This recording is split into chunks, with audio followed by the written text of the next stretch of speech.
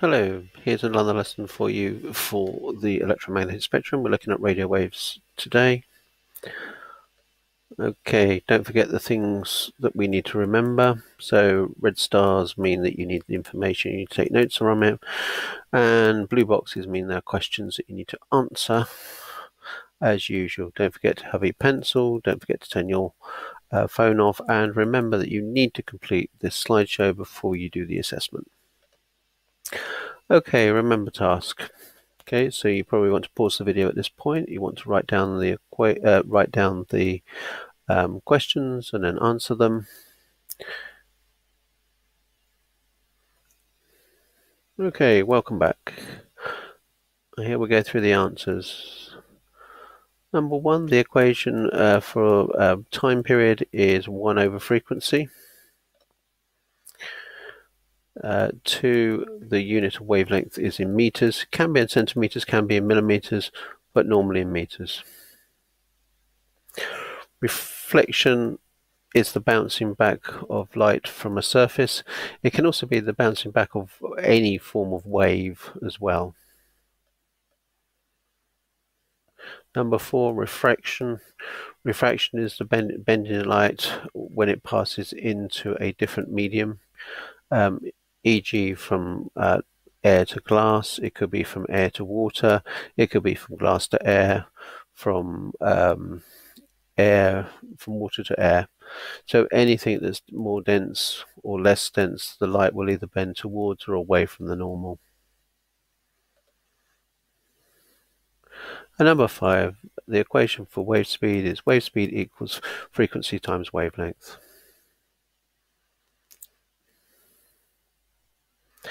And number 6 is 10,000 times 0.2, which is 2,000 meters per second. Okay, this has to be in meters. So hang on, let me get my pointer. This one has to be in meters. Okay, so you might see this as 20 centimeters. Okay, you would have to divide that by 100, which would give you 0.2. There you go, 2,000 meters per second. Okay, what are radio waves? All right, so here is a slide that tells you what radio waves are. All right, has a red star on it, so you probably want to pause it and take the notes from it.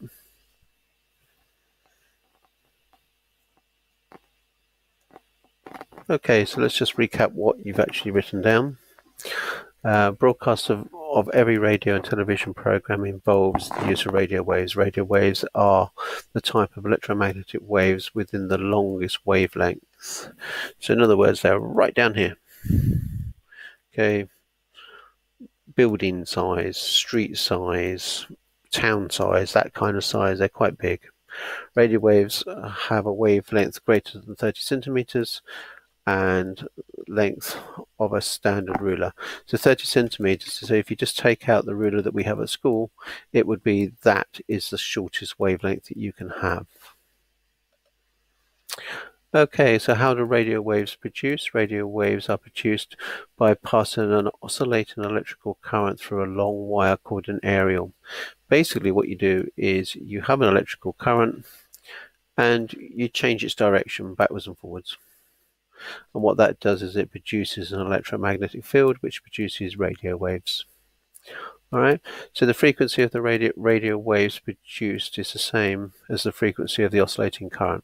So if you have a 50 hertz current, you'll have a 50 hertz radio wave. If you have 1,000 hertz current, you would have 1,000 hertz radio wave. So this allows radio waves of different wavelengths to be produced. These radio waves have slightly different properties and are used for different purposes. So things are used for different, so higher frequency ones are used for things like FM radio, and then you can have long wave and medium wave, and they're used for different things.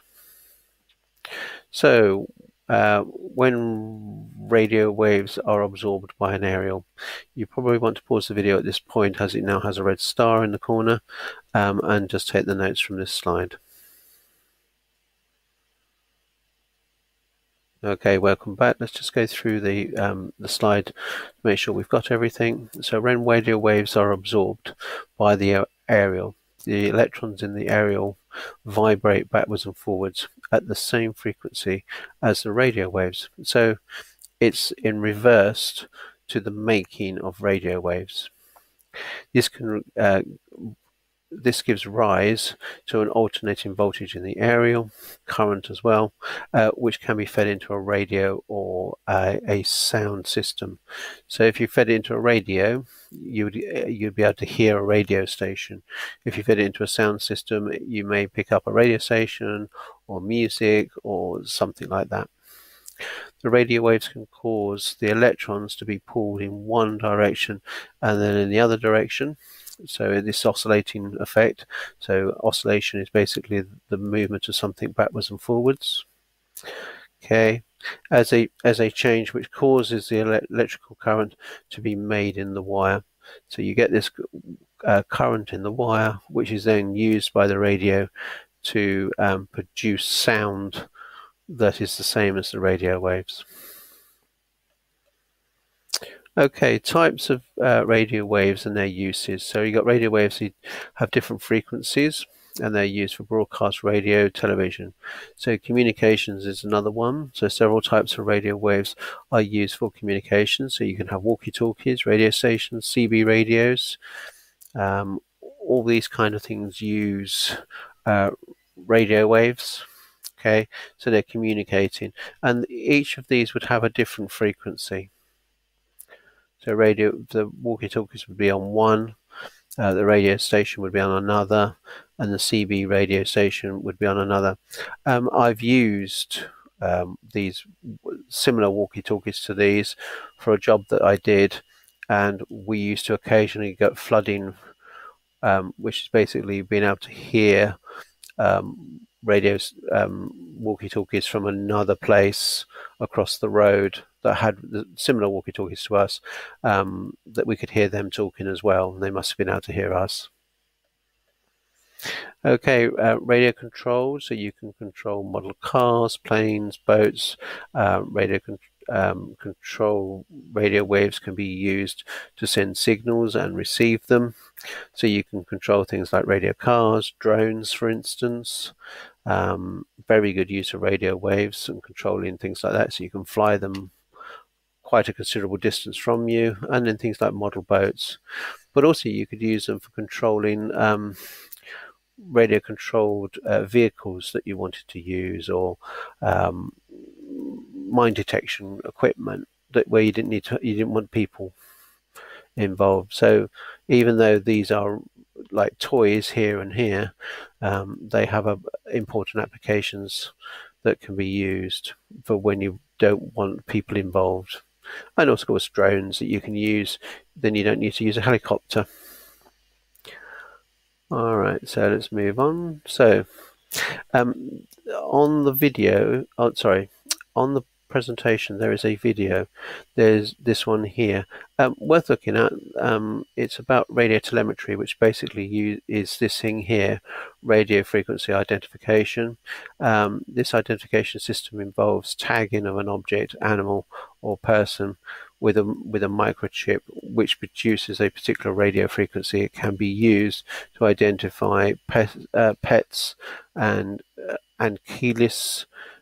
You can also have keyless cat flaps that detect the collar with the pet that has on a particular collar, and the cat flap will open, which is quite cool. But also you can use it in nature. What they do is they radio tag animals or birds. So in the case here, radio tagging valuable birds. And then what they can do is they can track them if they go missing. Or in this case here with the video, this lady's looking for skunks in America. Quite useful, quite an interesting video if you want to spend 10 minutes looking at that. Okay, so you probably want to stop the video at this point. These are questions you need to answer.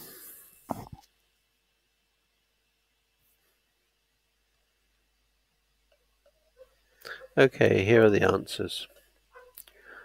So, number one, false. Radio waves have a longer wavelength, or the longest wavelength, 30 centimeters and above. Number two, radio waves are transverse waves. All right, they're part of the electromagnetic spectrum. Number three, the speed of radio waves is the same as all electromagnetic waves, all of the electromagnetic spectrum, and it's 300,000 kilometers a second, or 3 times 10 to the 8 meters per second, or 300 million meters a second. And to put that into context, that's around the world 7 times in 1 second, or to the moon and back in just over a second and a half. Okay, or from the sun to us in just over 8 minutes. Number four, communication, radio controlling things, radio tracking. Number five, radio waves are produced by passing an oscillating electrical current through a long wire called an aerial.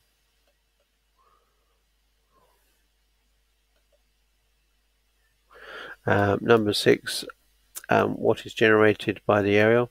An alternating voltage in the aerial, which can be fed into a radio or stereo system or sound system. Okay, we've come now to the end of the lesson. What you now need to do is you now need to complete the assessment for this lesson. Okay, make sure that you've gone fully through the slides so that you have the information you need for the assessment. Okay, it's been nice doing this again. Hopefully catch you next time. Goodbye for now. Have the information you need for the assessment. Okay, it's been nice doing this again. Hopefully catch you next time. Goodbye for now.